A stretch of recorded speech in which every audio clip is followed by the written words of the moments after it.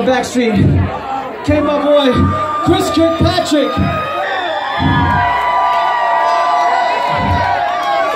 Chris Kirkpatrick was the originator and put this group together. Where is he? Is he in here? Chris, are you hiding from me? Most likely he is hiding from me.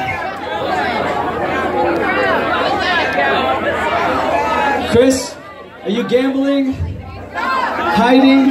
Eating? Alright, well, Chris is the one that put together this next group. Let's hit it! Yo, here he comes! Give it up for NSYNC!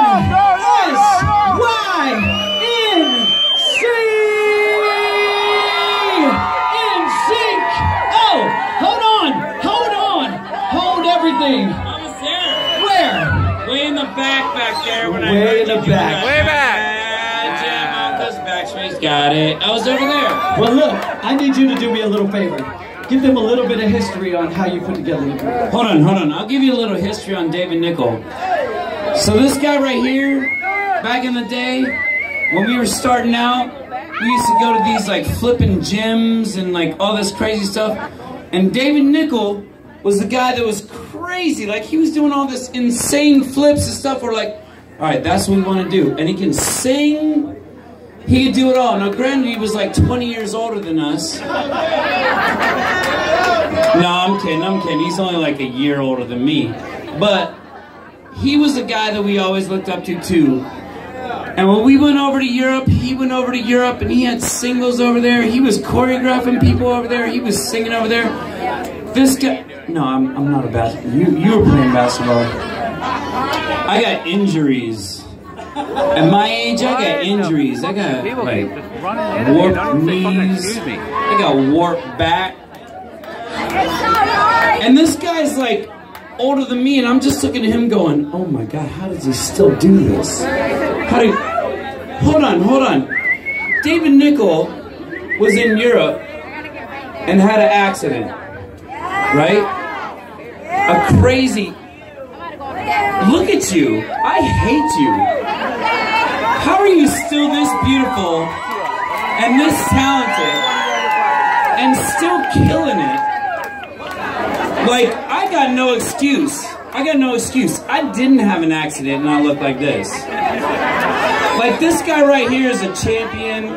This guy was somebody we looked up to. All of us looked up to. And I really wish it would have like blown up way bigger here than it did, because over in Europe you blew up, you had your thing. There were so many people to look up to you, including us, including Backstreet, including LFO, including all the 90s bands. He's choreographed these bands. He's done so much with all the groups over there. This guy right here, first of all, it is his birthday. Fucking birthday! So we all need to represent and understand one of the originators of, it's the 90s sound, but we looked at it as the Orlando sound, the Central Florida sound. But guys, we were all together back in the day, and it's just funny that it happened the way it did, and we all ended up where we were, looking back on it going, man, do you remember that time it was so hot in that stupid warehouse? And that really weird guy, Lou Pearlman, and all these guys. Hey, easy. He ain't here to defend himself. I'm not saying he's a great guy, but he ain't here to defend himself. How it all worked out, and how this guy right here, really inspired a lot of us. And really brought the best out, because when he was up there doing it, we wouldn't do it better. And we couldn't, but we wanted to do it better. But that made us who we were, and that made us go, man, we can't just sing. You can't just stand up there and get on a stool and go, oh, let's do 5-part harmony like the Temptations. Nothing against Temptations. It was a new generation. Like, you had to get out there. You had to dance. You had to move. You had to flip. You had to be better than what came before.